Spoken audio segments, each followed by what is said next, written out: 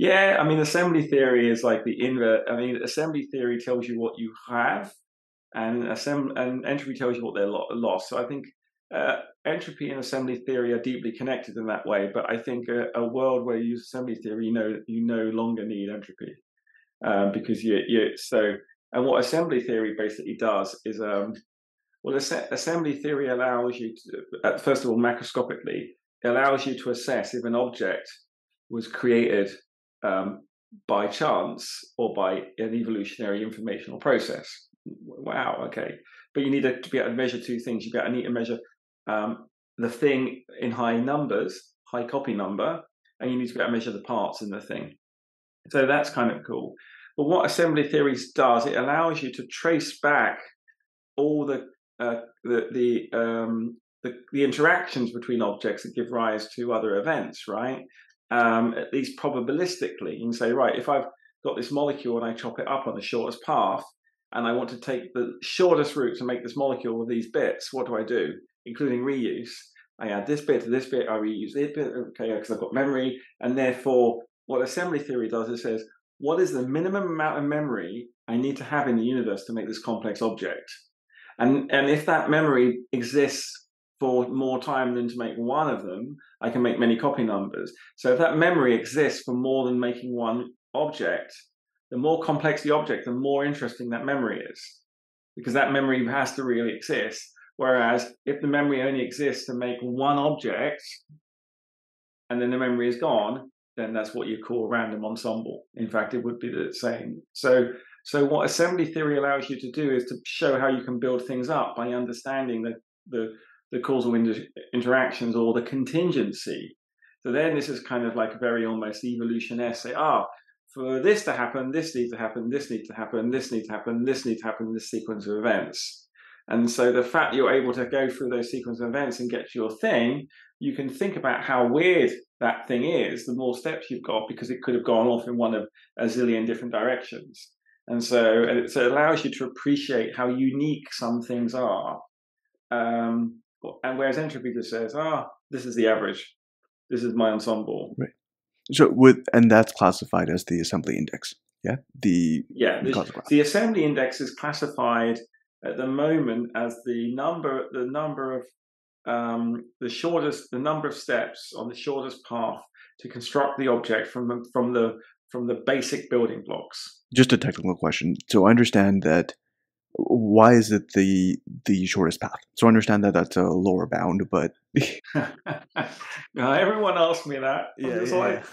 You knew it was coming. Well, actually, I mean, it's really funny when you invent a theory, because, like, remember, assembly theory could be complete nonsense, and so I don't think it is, but it's like, I don't know, it seemed good. It just like but no, there's actually a more fundamental reason. So my reasoning would be. If you take an object, what it does, and you basically reduce it to the shortest path, first of all, that is a finite quantity. That is a quantity. Every object has a shortest path to make it. So what that means is, if I come across that object, I know the minimum number of steps I must make to make it. That doesn't say it's only that steps, because I'm sure things are made in long objects. Like, how many people do we see being really inefficient? Well, we can say, don't do that, right? But what I'm saying is, like, so for literally, for me to be able to, maybe I'm type a sentence, right? For me to type a sentence or come up with the word abracadabra or banana or something, I say, right, this is the minimum things I need to do to make that string or that thing, and I can count those up. And the larger that number, the more improbable it is. And so, by going for the shortest route, it gives me a nice baseline to say, look, shorter. You can't go shorter than shorter. So you'll then have some confidence that something is odd if it's over your threshold. But of course, the way objects get assembled, there's probably an average. There's probably other things there. You could spend a lot of energy to go beyond that. But really, it seems the shortest path is incredibly significant because of the statistical meaning of those objects coming together in the universe. Right. No, that makes a lot of sense. Like evolution, for example, you probably have really weird paths to get to evolving a creature, but that doesn't matter because you can't really develop anything general out of that. The best thing you can say is the lower bound. Yeah, and exactly. And another thing about the shortest path in assembly theory, we don't think about evolution. We just think about probabilistic processes to get there. So we have to take the shortest path as like a minimization principle, perhaps. And then when we see objects that are complicated, have this assembly index or more, you're like, wow, this required probabilistically this number of steps to get there, and it's there, and there's biology making it, and then it must be other things making it.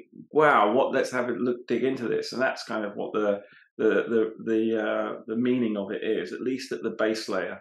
Right. So then, are you using that as a demarcation line for what constitutes life and not life? Yeah, well, there's a bit more now. I think the shortest path is about really the minimum amount of memory the universe needs to have to make that object, right? And it could be, in some cases, the universe just raises random, right? It's like, right, done. And then that random object, like, whoa, thanks for making me. I'm also good at making myself. So now the probability that I exist is higher because I'm able to make myself. It's like a self-replicating molecule. So if you have a load of junk that makes a molecule that can reproduce itself, it's going to get faster. So, and that's kind of one of the cool things that we have to look at in assembly theory, is that when the object you make on the shortest path, there's a chance of getting there, so it's the shortest way to get there. And once that object is made, if it can also, help promote the production of itself and exist in space and time, then something weird is going on.